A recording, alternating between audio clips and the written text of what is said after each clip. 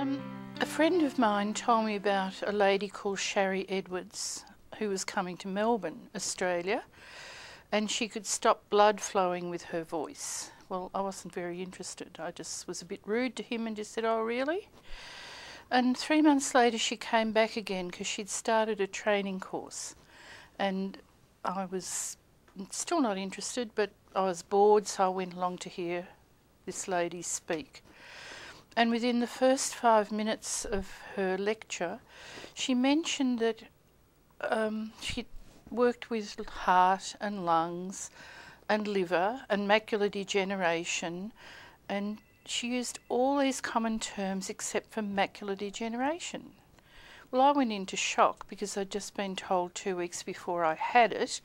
I really knew I did have it because my optometrist told me, but I'd had it confirmed by a specialist, and he said, "I suggest you pick up a hobby that doesn't require eyesight." And I dwelt with that for a few weeks and thought, I don't think I'm going to have to worry about that. So when this lady comes and mentions this very specific term, I thought, I've got to see her. So that was how I contacted Sharry. I did some training, then came out to the States to get the next bit of the training, and they worked on me, Sharry worked on me at one of the visits with macular degen, because while you can be diagnosed with it, it doesn't necessarily interfere with your eyesight for a while. It can take years for it to manifest in affecting your eyesight. And at that stage I had about well, in our terms, a 20-cent coin size blank spot in my field of vision. So if I closed my good eye, there would be total whiteout for about that much on a page of writing. So she worked on me, trialled frequencies, and nothing happened, nothing happened, nothing happened. It was probably about the 10th sound or tone she was giving me, I suddenly saw lines of writing through that blank spot. I still couldn't read them, but I could see there were lines of writing. It was like, my God, there's lines of writing there now, like within 10 seconds of hitting the right tone. And so her follow-up was to work on codons and genomes and decode them a couple of days later. And when she trialled those sounds on me, holes came in this blurry field where I could clearly see letters, perhaps 3 or 4 letters spanned, and it just gradually improved that I could read again, listening to those sounds. And the other wonderful thing was I got colour back because some of the proteins she was working with, there's different proteins to help you see different colours. And I didn't realise till months later when I was at home looking at some parrots in the bush. We've got very colourful birds. I suddenly could see the very bright red head on a rosella. And I thought, oh my gosh, I haven't been able to see a colour at distance like that for a long, long while. So that was a lovely insight to get as well. And I've had some other great things with myself, with a huge reaction to an antibiotic. I was covered in a rash coming out all over me, and I had to get help with it. It was too severe for me not to get an antihistamine, which I did.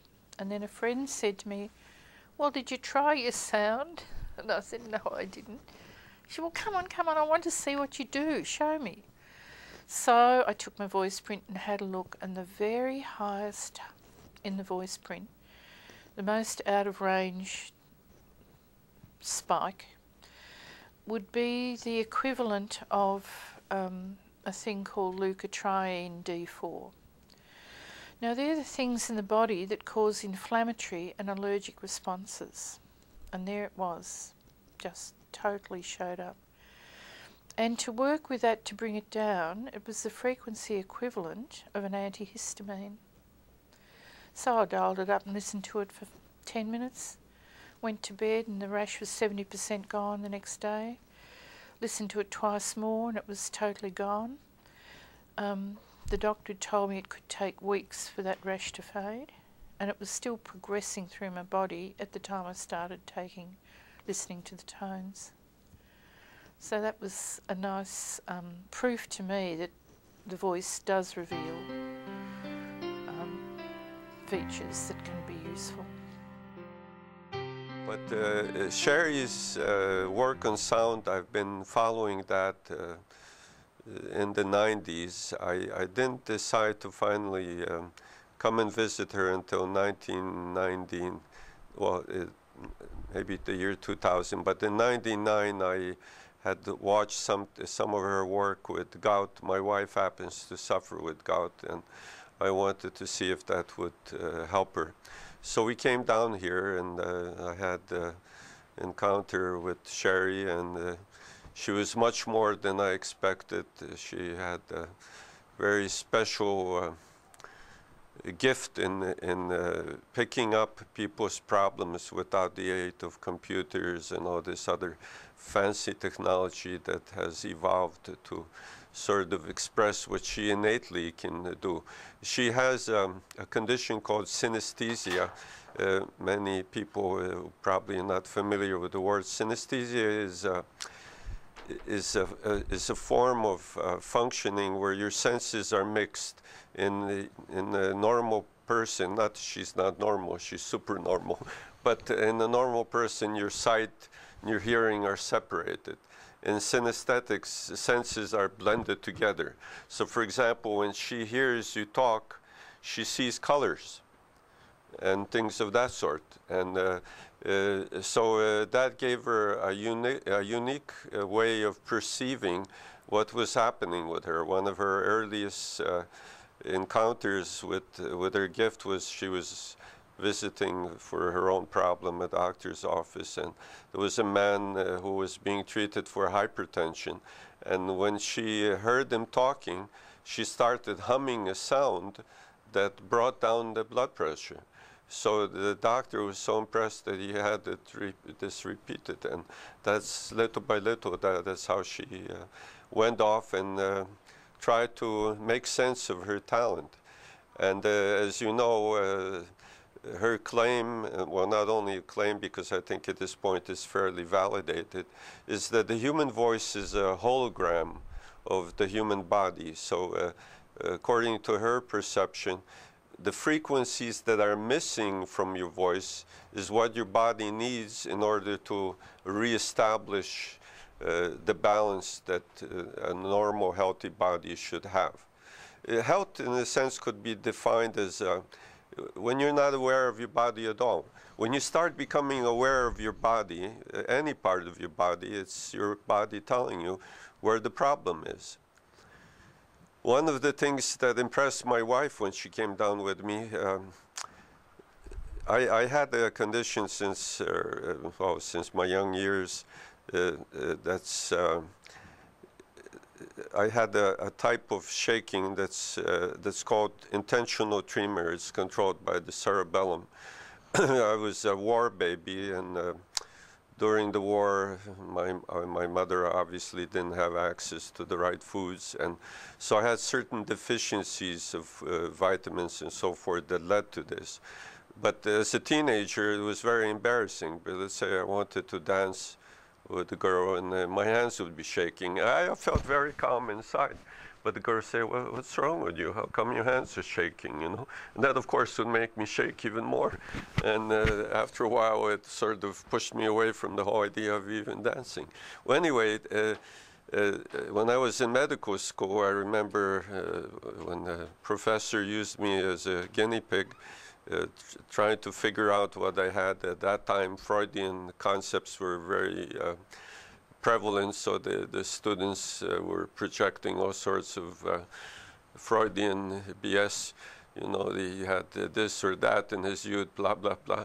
But it turned out that I had a severe vitamin B1 and B6 deficiency, and when I took these in high amounts, the tremor dissipated to a very significant degree.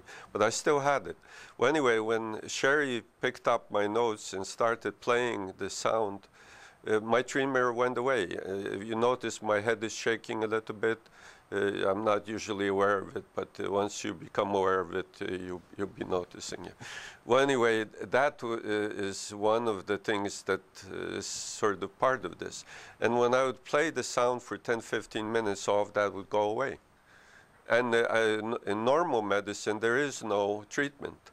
You know, it's one of these things you learn to live with it, and there are many, many problems in medicine of a functional nature where, well, you're told, listen, this is not going to kill you, just do the best you can, or they'll give you pills. For example, another form of tremor, but this is not the type I have, but it's Parkinson's disease. They shake even when they're not trying to do something. Intentional tremor is when you stretch out your hand, and you know, like if you put a piece of paper on my hand, you would see a tremor. Well, in Parkinson's, they're shaking at rest, you know. Well, to conditions like this, you know, usually you end up taking all sorts of drugs. And each drug, no matter what doctor you talk to, there are no safe drugs. Each drug carries a whole gamut of side effects, and you never know what side effects you're going to get when you take the particular drug. With Sherry's approach, frequently if you uncover the frequencies that are missing and supply them to the body, it will correct them. I'm sure you probably have interviewed Bob, who you know, currently is a co-worker here with Sherry. He was involved in a severe accident on a motorcycle, and he was mangled, and they gave him very little hope to just being able to walk. And he used to be very active in sports. He was an excellent tennis player. Well, he's back to doing all that because the medical end of it, they reached the end of the rope. They thought he was lucky just to be able to move around, you know. And now he's a totally normal human being. There's a physician I met here a couple years ago. I don't remember his name now, but I'm sure you probably put him on film. He had MS. He went to the Mayo Clinic, went to top institutions in the United States. They reached the end of the rope, and you know, he knew that from the orthodox medical perspective, he was doomed. It was just a question of when his end would come. And he's now a totally normal, functioning human being, you know. And I've seen with my own eyes some remarkable cases here. Personally, well, I've had my share of illnesses. I've been brushed with the other side already a couple of times. I've had open heart surgery and have diabetes. One of the things that Sherry helped me with, I was 2.5 years ago, I was discovered to have a very malignant form of cancer, which is a non-Hodgkin's lymphoma. In fact, that brought me as close to the other side as I ever want to be. Not that I'm afraid of going, but I'd like to hang around for a little while more.